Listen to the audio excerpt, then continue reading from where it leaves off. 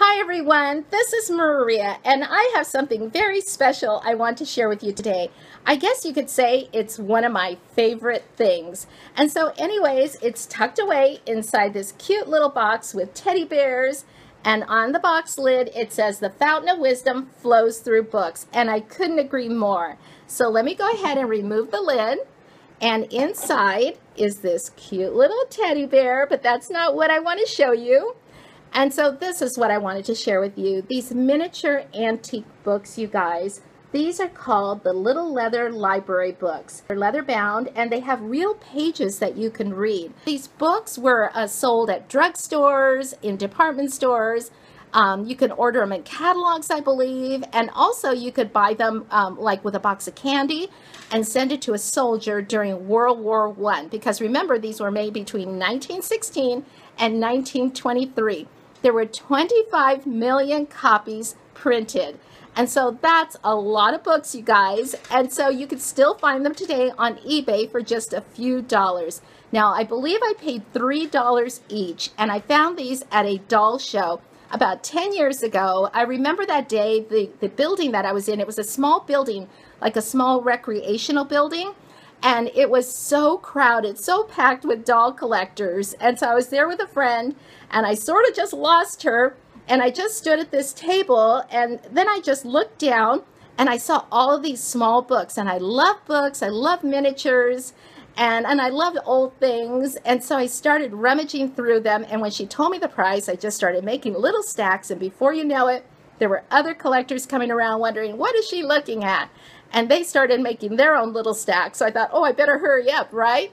So I did get 19 of them that day, and I'm really happy with them. So let me show you some of the titles. So in this stack here, we have everything from the Sonnets by William Shakespeare, and we have Mother Goose Rhymes, and this one here is The Raven by Edgar Allan Poe, and Rip Van Winkle, and we also have here Dr. Jekyll and Mr. Hyde. So these are some really great titles of the time, of Comedy of Errors by William Shakespeare, and The Phantom Rickshaw by Rudyard Kipling. Now, Rudyard Kipling also wrote The Jungle Book. Here's A Christmas Carol by Charles Dickens, and this one here is called The Doll's House. So I have a few more here. Here is A Midsummer's Night Dream by William Shakespeare, and also Twelfth Night by William Shakespeare, A Child's Garden of Verses. Now I know you know this one, Alice in Wonderland, and we have Fairy Tales. My little stack is sort of falling over here. I have one here, a book of poems here. Okay, so I just have 4 more here. This one is Memories of President Lincoln by Walt Whitman, and this one is called A Message to Garcia.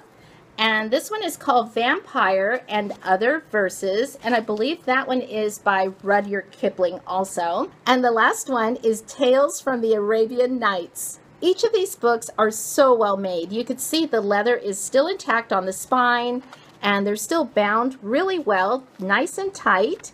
And you can see the pages are yellowed with age, but they're still relatively in really good condition. So after being hidden away in this box for so many years, I thought it was time to show them off.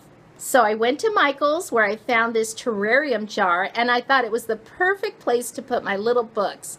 And so I love that it has this cork lid, and look at this wide mouth, you guys, so I can put the books in there without having to squeeze them in there. And so let's go ahead and fill this up.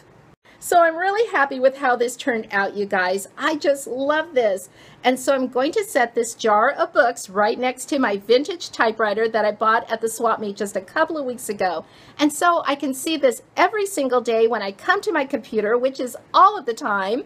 And so it's so much better than to have these little books, these little gems, hidden inside of a box, even though the box was a cute little box with teddy bears. Do you have something special, a special treasure, hidden away in a box or in a closet or in a drawer? If so, I hope you'll share it with us. And there's my little leather book collection, no longer a hidden treasure. Thanks for watching, everyone. Bye-bye.